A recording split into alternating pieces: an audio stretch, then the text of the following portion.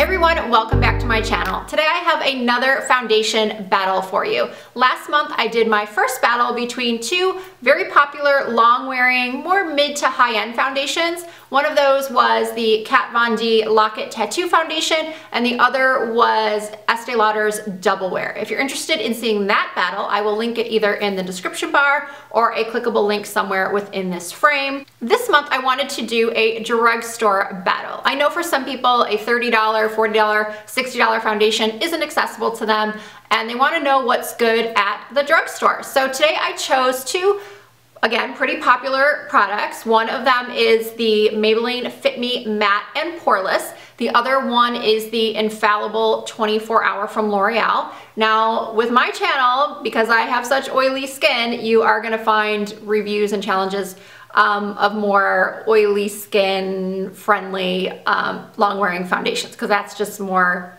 of what I personally would buy. I also have mature skin, so if you are a mature woman, or I hate using that word, but if you're someone like over 30, over 40, over 50, these will also be foundations that have been pre-approved by me for a more mature skin. But back to today's battle. These foundations are not entirely similar. One, the L'Oreal Pro Matte claims to be a 24-hour, whereas the Fit Me Matte and Poreless does not claim to be a long wear, actually. They both claim to be matte finishes, medium coverage, natural looking, not heavy. They also both claim to help the look of pores. So we'll see if that's true. Even though it's not comparing apples to apples because the Fit Me isn't necessarily a long wear, we'll see how well it holds up. Does it break apart after 3 hours? Does it break apart after 6? How does it compare to the Pro Matte? So if you're someone that has been debating between these two foundations and you're just curious to see what the differences are and how they hold up throughout the day, then please keep on watching.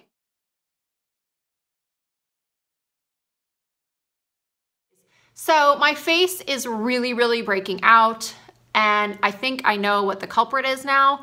I believe it is the hair and nail and skin supplement I've been taking. I think it's the Nature's Bounty Hair, Skin, and Nails that I've been taking for about 2.5 weeks, and my face is breaking out like I am 15 again. And I think that that's the cause, because I did look up and saw that while there are arguments to refute the claim, many people have said that biotin does break them out. And there is no other explanation for why I am breaking out, not even just in the hormonal area, but like here and here, just everywhere on my body. I am a mess. So I have stopped taking those vitamins.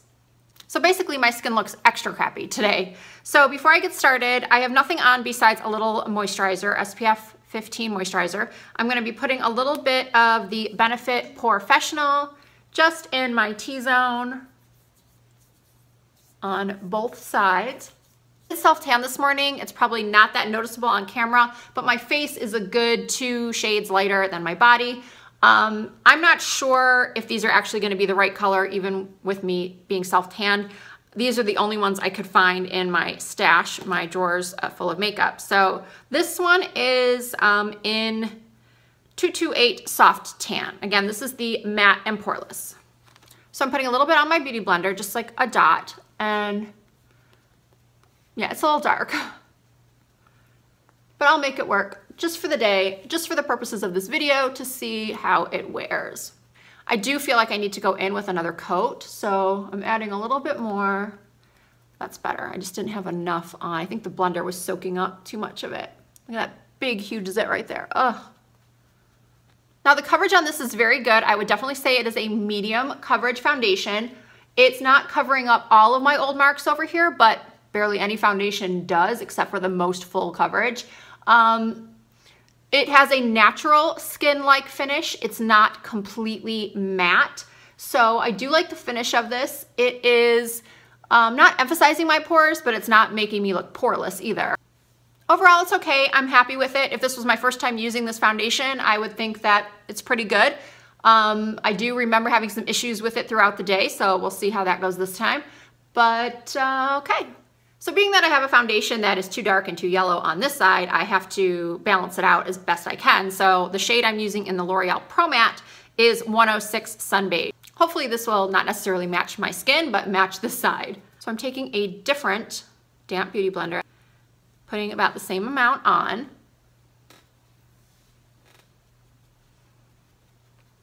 Oh yeah, also too dark and too yellow, so perfect. So at least I won't have two unmatching sides.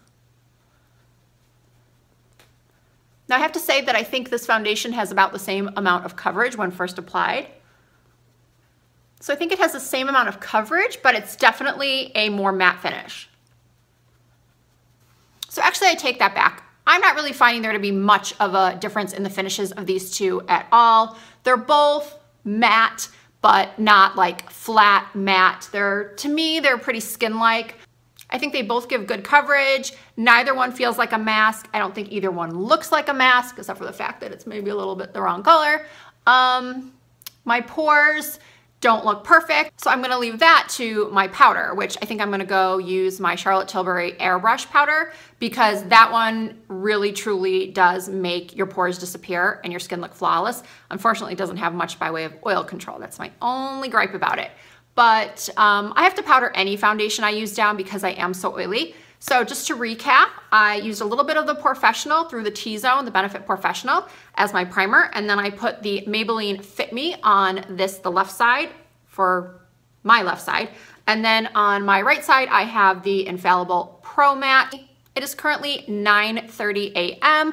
I'm gonna check back with you probably around 12:30, 3:30, 6:30. We'll see how the day goes, and I'll see you very soon. So I thought that it might be a good idea to also show you what it looks like, what both foundations look like right after I finish my makeup. So what you just saw, my application was about 5 or 10 minutes ago. I went upstairs and I put on my powder and my concealer and blush, contour, highlight, lips, all that stuff. So this is by a window, and this is the Maybelline side, and then this is the L'Oreal Pro Matte side in natural light. So actually the color doesn't look that bad. It looked pretty bad downstairs. So I will check in with you guys in a few hours. So it is now a little after 1 o'clock in the afternoon. This makeup has been on for about 3.5 hours. And as of right now, they are both pretty equal. I would give them an equal grade. I'm shiny on both sides. I think in this camera, this side is actually looking better than this side. But when I just looked in my bathroom mirror, I actually liked the look of this Fit Me side better. This one actually looked a little bit more makeup-y to me. Like I could definitely see it when I looked in the mirror, whereas this one looked more skin-like, like it was melted into my skin. Not that it like disappeared, because that kind of sounds like it just was gone, but no, it looked more skin-like, whereas this one looked more makeup-y, for lack of a better word. So they both have broken up around my nostrils, but that is typical. Most foundations do that on me. So I'm actually surprised how much I like this Maybelline Fit Me side, because I'm trying to remember when the last time I wore it was, and I'm thinking it was probably like right around the time that it came out. So like a year, more or less. I'm not really sure when it came out, but I remember not liking it that much, but I don't remember why. I thought maybe it was because it just made me oily and the wear time wasn't good, but so far after 3.5 hours, I think it's holding up pretty nicely, and it definitely is holding its own against the Pro Matte. So let's check in again in a few more hours. Hey guys, now it is around 5 o'clock, a little bit before 5 p.m. and I decided to come into one of my guest bathrooms for this check-in, change the lighting a little bit, see if this makes any difference. I've just been looking in the mirror in front of me and trying to see what kind of differences I see in the foundation. Overall, I think now the Pro Matte side looks better. I'm definitely more oily on the side of the Maybelline. This zit has like really come through for sure, which I'm not liking, but yeah, overall I feel very oily on the Fit Me side. This one, I still see the makeup a little bit more. This one, it's reminding me of why I stopped using it, because I just feel very oily with it. So that's it for this check-in. I will do one more before bed and give you my final thoughts.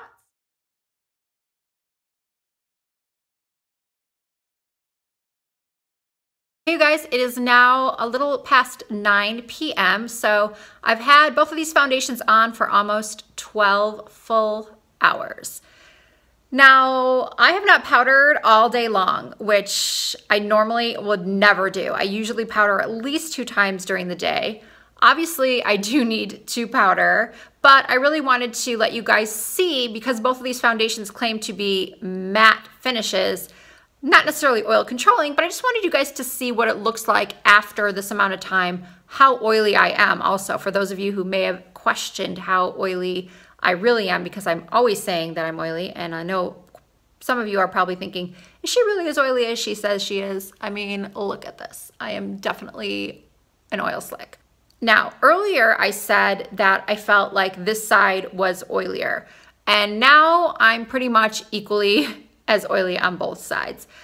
I also said earlier that I felt like the Pro Matte side didn't look as good. It looked more makeup-y, whereas this one looked more skin-like. I still feel that way. Even like now, this side, when I looked closely in a mirror, looked awful. My pores look so huge. Again, I don't know if it's reading on the iPhone camera, but in person, or at least in my mirror, my pores look so big. I do not like the way this side looks at all. So before I announce which foundation is the winner of this battle, I just want to address the way I look right now. You know, when I first started YouTube, I thought that I had to look perfect all the time, that my hair had to be perfect, my makeup had to be perfect, the outfit had to be perfect.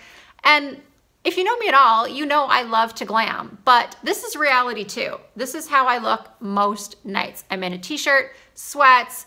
This eye makeup is coming off in about 3 minutes as soon as this video is over. My hair is actually in a scrunchie, so this is my reality most of the time. And I feel like I'm comfortable enough with you guys to let you see me this way. So the winner of this foundation battle, and this might surprise you, is the Maybelline Fit Me Matte and Poreless. I know I said in the last check-in that I felt really greasy, but you know what?